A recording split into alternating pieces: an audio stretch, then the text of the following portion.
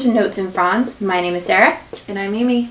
And today we're going to be chatting about low-light houseplants. So, before we get started, we figured we'd share what's in our cups, what we're drinking. We are both drinking our beverages out of Pennington Design Pottery, made by Yours truly. So, I am drinking Earl Grey. And I have a sweet peach tea. Very southern of me this morning. And yeah, this is... Okay, I wanted to talk about this mug. You guys should tell me in the comments below if I should stock this mug, because all those little dotsy things are my fingerprints. And so it's a slab built mug, which means like you roll out a slab of clay and then build the mug from that. Should I make it? I think it's pretty cool. It's a little different, huh? It's funky.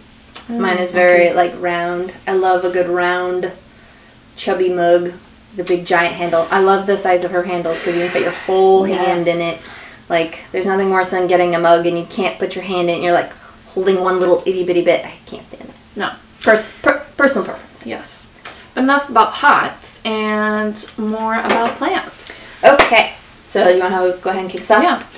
First low light plant, of which there are many varieties, is Sansevieria. Oh, it's a big one. Yeah, you can go check out our other Sansevieria video where we cover loads of varieties and their care, but they are just a pretty chill low light houseplant. I say low light tolerant because they do prefer a more bright and direct light, up to bright. I even have some of mine in the winter and early spring months in direct light, but they can tolerate really low light. I also have ones that are like on a shelf in the middle of my living room which has zero light, so, and they kind of just chill there. I just don't water those ones as often. So those are a good low light houseplant. Yeah, and just a quick touch on that, like she had said, like these plants are tolerant of low light. These plants aren't necessarily going to thrive and put out a mass amount of new growth in a low light situation. But these are plants that if you put them in up on a shelf or in a corner or something, they're not going to immediately die on you like some. So the next one is going to be a Epiprenum aureum or pothos. I love me some pothos. Even these though, you may put them on a shelf and stuff, but they're still going to grow for you. They are so rewarding. They just, yeah, they're going to super thrive in a bright area, bright and direct, but they will continue to grow for you even in a darker area. The leaves might be a little bit smaller, but they're going to do well. So next one is a ZZ plant, which is one of the most underrated houseplants. It is super chill. I have mine in a corner in my living room. As you can see, there's a common theme. My living room has very poor lighting. That's mine. And so that one, I bought this last year and it put out so much new growth, even though it was not even in an area that had any direct sunlight or any indirect sunlight. Like, it's in a shady area and it put out tons of new growth. Yeah. So that is an awesome, easy, also very easy, not just low light, it's super easy. We mentioned that one, I think, in one of our previous videos on actual easy houseplants. So you can go check that out too. And the next one is a fern. Obviously in the wild, ferns grow usually underneath a canopy of trees, so this makes it a pretty good pick for a low light situation. The only thing to be aware of is the area you're putting it in that may be low light. Just make sure there's humidity of some kind, whether that be a little diffuser or it's, you know, near a sink where you're constantly getting steam and mist and whatnot in a bathroom.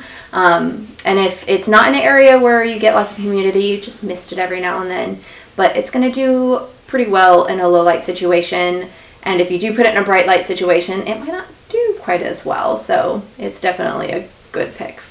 And there are some hardier ferns too like the bird's nest fern is a little bit easier of a fern. So, and like your maidenhair fern, maybe don't start with a maidenhair fern. I think we've all killed one of those. I killed multiple. I always think that I wanna maidenhair This fern. time, I'm gonna keep it alive. A week later, it's already dead. crispy. Yeah. And then the last one that I have is a Scindapsus.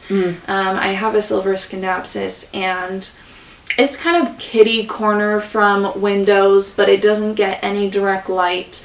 And I get probably a good 6 inches of growth year round on that.